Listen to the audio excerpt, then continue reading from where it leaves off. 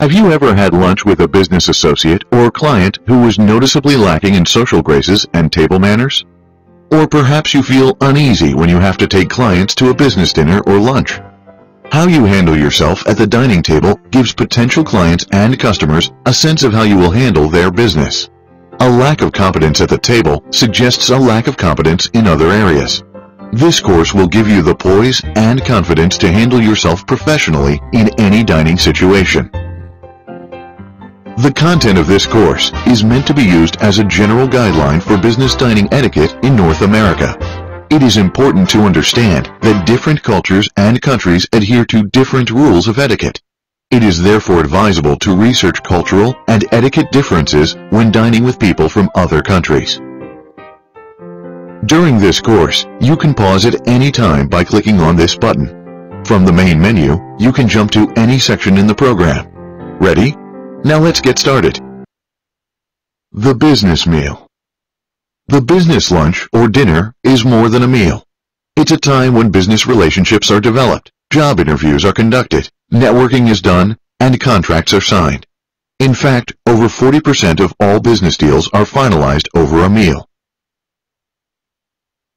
Hosting a successful business meal takes more than picking up the tab. The first thing the host wants to do is extend the invitation. Place settings differ depending on the formality of a meal. If you know the components of a formal place setting, you will never be at a loss navigating any table setting.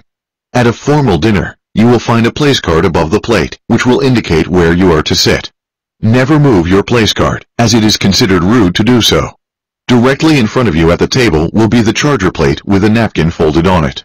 A menu card may be placed on the napkin or above the plate. The menu card tells you what is being served and the wine that is paired with each course. This formal table setting is set for 6 courses: an appetizer, soup, fish course, entree, salad course, and dessert. Salad can be served either before or after the entree, and the position of the salad knife and fork changes depending on when it is served.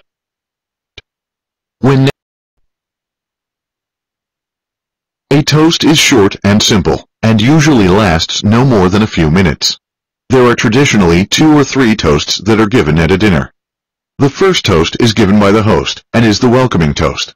It is not appropriate to take a sip of wine before the first toast. The host may rise and welcome everyone, or may remain seated if the group is small. Everyone drinks to this toast. If you do not drink alcohol, it is appropriate to raise a glass of water. The second toast is a toast to the guest of honor. This toast is offered when the dessert course is served and is usually offered with champagne. The host rises and proposes a toast to the guest of honor by acknowledging accomplishments, work relationships, or a special occasion. The host and everyone present except the guest of honor should drink to this toast. It is important that you never drink to yourself when being toasted.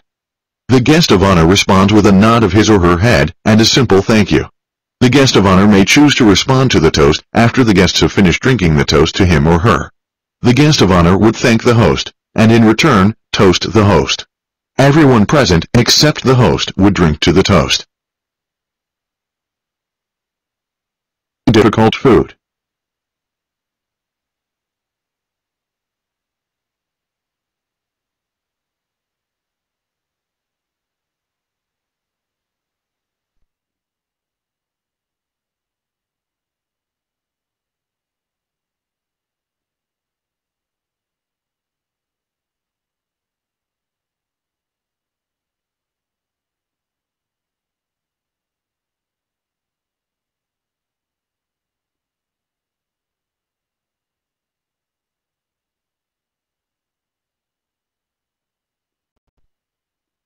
Frequently asked questions.